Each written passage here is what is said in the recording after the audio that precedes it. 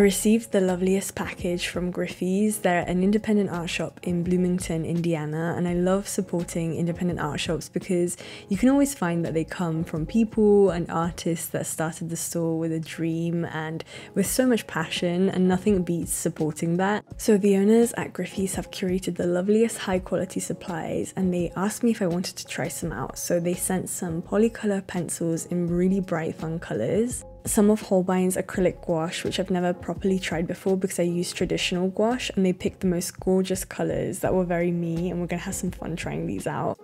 And also a dot card of Daniel Smith's watercolour, which I can't wait to try out because I hear so much good stuff about this watercolour. I'm going to link their website and these products below, so please go check out their gorgeous art supplies that they sell and give them a follow on social media as well. So let me know in the comments below if you normally use traditional gouache or acrylic gouache. So traditional gouache is water-based and can be reactivated after it's dried, but acrylic gouache is a hybrid of traditional gouache and acrylic paint. So once it dries, it doesn't reactivate, and the finish is pretty similar, very matte and even overall. These colours are so gorgeous, they make me so happy, and I did use a regular white as well so I could lighten them, and I was swatching these trying to figure out what I could paint to be able to showcase all the colours together.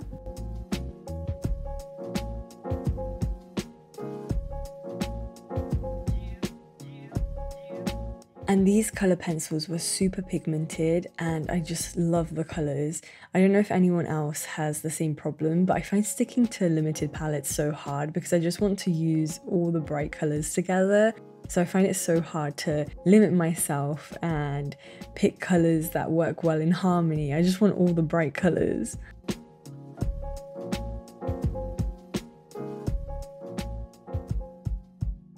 So to use all the colours, I decided that doing a bird would be perfect, and I used a reference for the sketch, but I changed up the colours of the feathers so I could use all the bright colours. Now, one thing I absolutely love about traditional gouache is that it reactivates with water, which makes it so forgiving and flexible. Like, I can blend on the page and it doesn't matter if it dries really quickly because I can add a touch of water to reactivate it again. And I think a lot of people don't like this about traditional gouache because it can take a bit of getting used to. So using acrylic gouache could be a really great way around this, especially for those initial layers that maybe you don't want to move. I was also really surprised at how pigmented this gouache was, even when diluted. So this first layer I approached like I do with regular gouache, making the paint quite thin, and you can see how bright the paint stays even when diluted with water, which was amazing.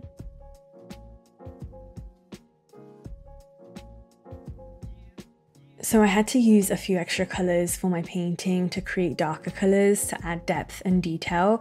So I did mix in some traditional gouache with the acrylic gouache, and I noticed that when I did this, it did help extend the drying time, which I liked because I feel like the window of time for blending acrylic gouache is so short. Once it dries, and then you can't blend it anymore, you just have to keep building on top of it. But there is a benefit to this because I did love the fact that I could build my layers and not worry about the layers underneath being reactivated. I feel like this is a huge benefit of acrylic gouache, especially if you work in layers like I do.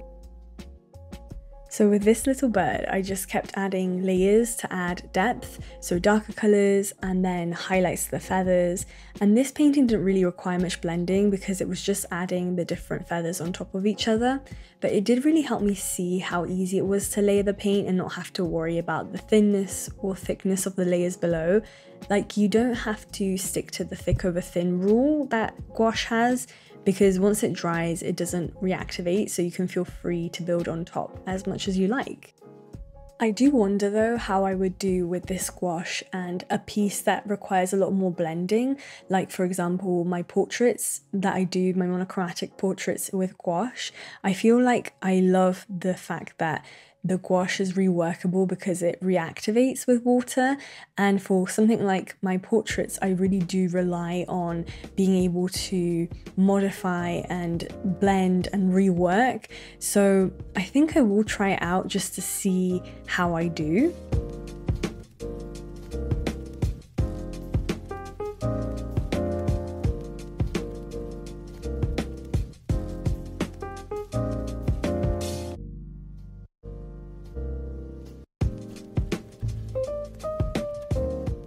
Anyway, I love how he turned out, and I love that I was able to use all the colours I received and showcase them.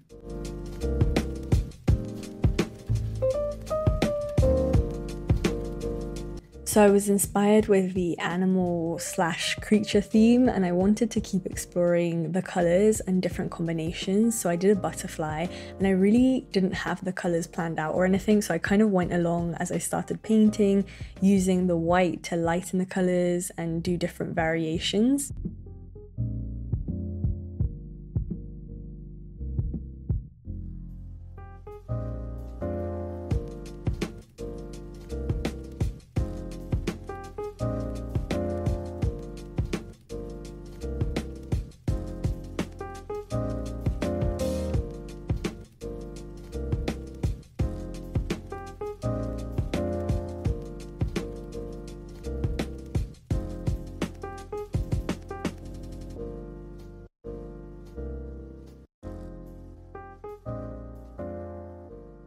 I used a reference to loosely guide this butterfly, but I was making up the colours as I went along, and for a while I was not really knowing where it was going, like it felt a bit too flat and childish.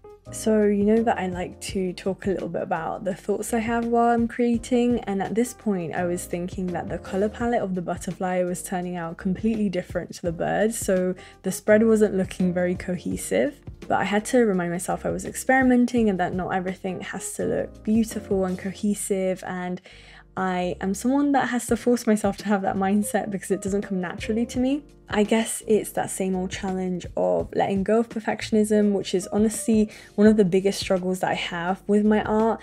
And it's funny because I was actually going to even film myself doing this particular spread, and very last minute I decided to.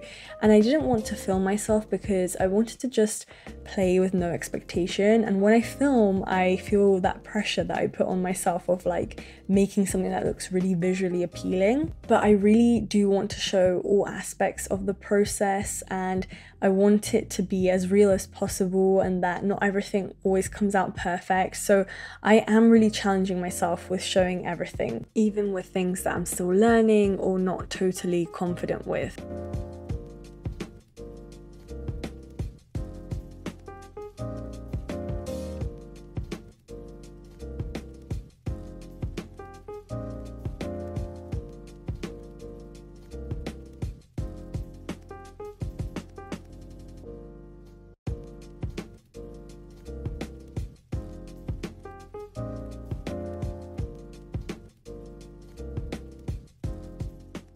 But I really love how she turned out. You can get so creative with butterflies, with the patterns and the colours, so that's why I love painting them.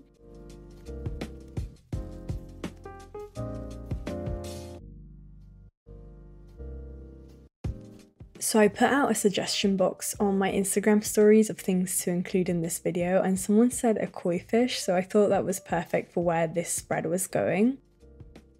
And I approached this in the same way as I did with the other illustrations, not really knowing what colours to use, but kind of playing around. Like I started with the blue, the really bright blue, but I did end up muting it a bit and making it a bit more purple.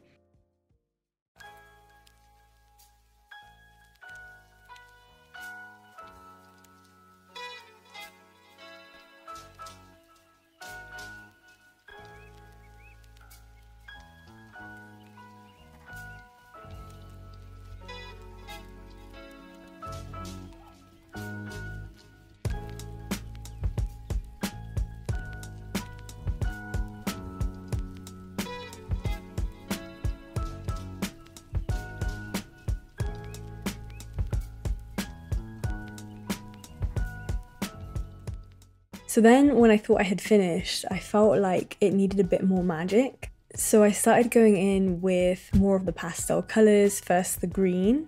And I really like how this started to look because I feel like it started to make it more magical, more mystical, more of a kind of whimsical fish.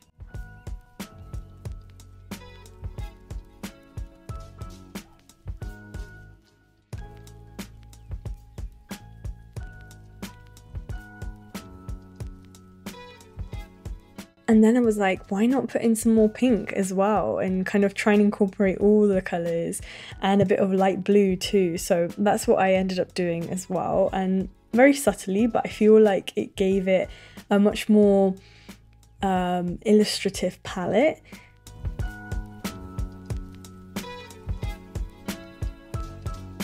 And then for this one, maybe because it was a bit lighter in colour palette, I felt like it needed some outlines in the colour pencil, so that's what I did, and I feel like it really brought everything together. It was very subtle, but it did help.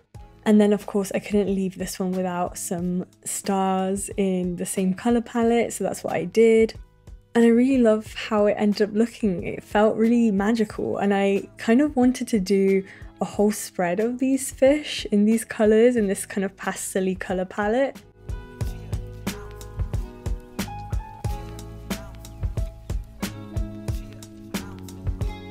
Let me know what your experience with acrylic gouache is like. I'd love to hear a bit more from other artists. I'm definitely going to be exploring it more, and I already have my eye on some of the amazing colours they have on offer, so I'll keep you posted. Anyway, I hope you enjoyed this video, and I'll see you in my next one. Bye!